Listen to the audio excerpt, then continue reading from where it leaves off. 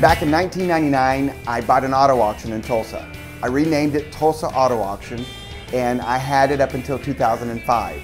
A company came into town and said, "We'd like to buy your auction." I said, "Well, it's not for sale."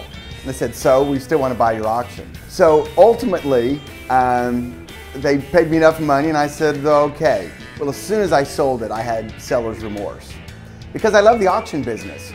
I got involved in the auction business because I became good friends with a lot of the car dealers in town because I vacationed with them. You see, I advertised, as you may know that already in Tulsa, for my optometric practice.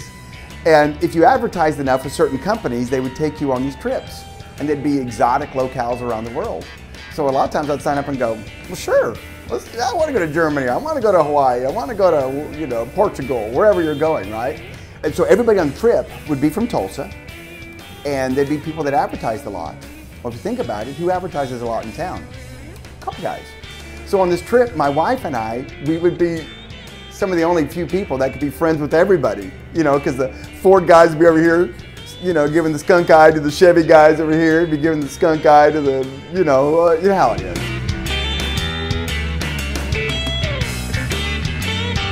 I'm really an entrepreneur, trapped in an optometrist body. So I get Shark Tanked a lot. People find out you're an entrepreneur. So that show Shark Tank, I go, that is my life. People come into my office all the time. They're like, "Hey, what about this idea? You want to be part of this? You want to do this? What do you think? Advise me if anything, And then one of the trips I got Shark Tanked about getting an auto auction. I thought, well, that made a lot of sense because I've got relationships with all these car dealers. So I know that relationships don't get you the business. They get you what I call the golden look, an opportunity. And then you have to provide, you have to show up. You have to take care of them. You have to provide service. You have to make sure that they're making a good business decision. It's not just about friendship at that point, Nothing personal, just business, as they say, right?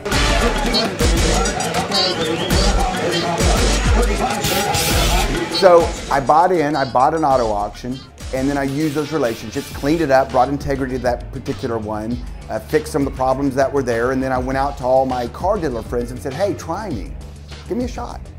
There's a different feel to a business when it's a locally owned business versus a corporate entity. And locally owned, we're all about obviously being profitable, but having fun and enjoying it along the way. And having the owner right here in the business, we can make decisions and take care of things like that.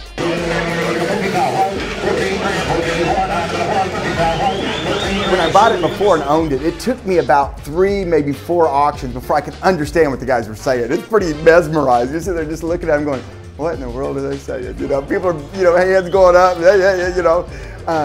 but it's fun, it's exciting. But what happens physically is our sale barn, if you will, looks like a big garage with garage doors on either side of it. And those garage doors are open for sale, and the cars physically drive through. And as they drive through, they stop. And most guys have pre-inspected them on the lot. They've been here a day or two before looking at cars. They know what they're going to bid on. And so you have an auctioneer, and he starts the auction, and he, like you said, and the high bid gets it, and the lady's right there. She prints out a form. They walk over and sign it, and the car drives out. The next car drives in.